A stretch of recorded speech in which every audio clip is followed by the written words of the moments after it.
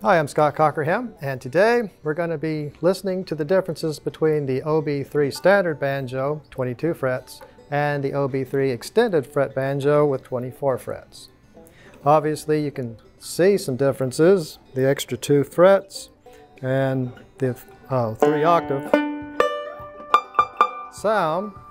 You may have also noticed that the bridge is pushed forward in the center of the banjo head, and the neck is a little bit longer. The neck is about 3/4 of an inch longer. However, the fingerboard scale is identical to the standard banjo of the same model. The frets are the same distance apart.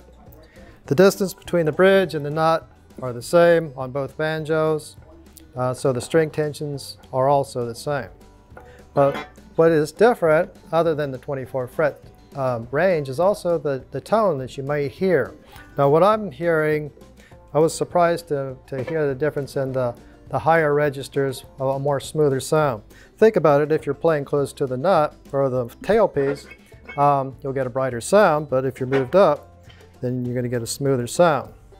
But even when I move up on this banjo, there's still a warmer, rounder tone on the high end on this banjo.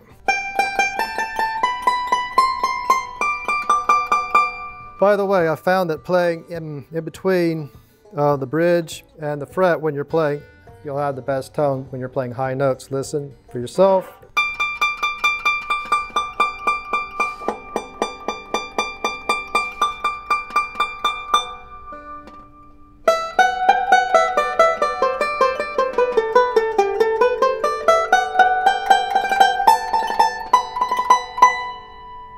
Now let's compare to the standard fret banjo.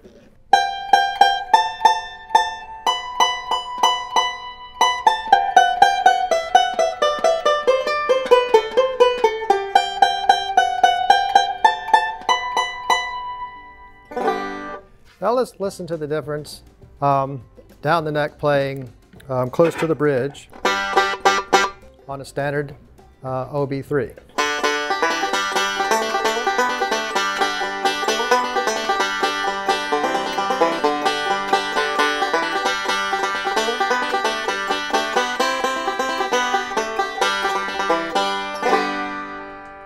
All right, so now let's listen to the extended fret banjo playing the same thing, bluegrass, close to the bridge and down the neck.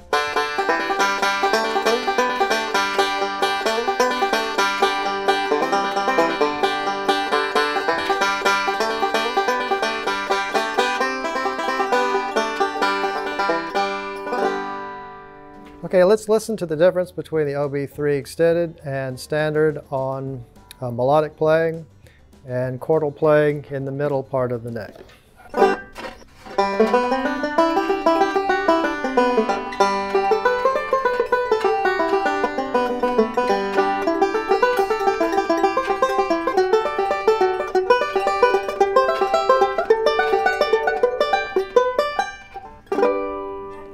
Okay, let's listen to melodic and chords in the middle of the neck on the OB standard.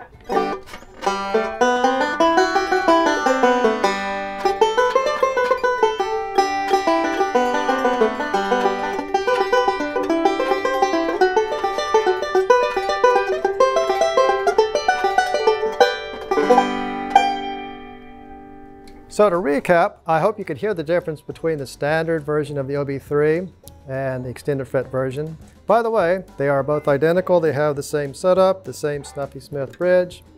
But in my opinion, this banjo has a nice high-end, high-frequency sound when you're playing bluegrass style down the neck. However, when you go up the neck, this one has a more even sound up and down the neck, less possibly shrill when you go up the neck on the high notes.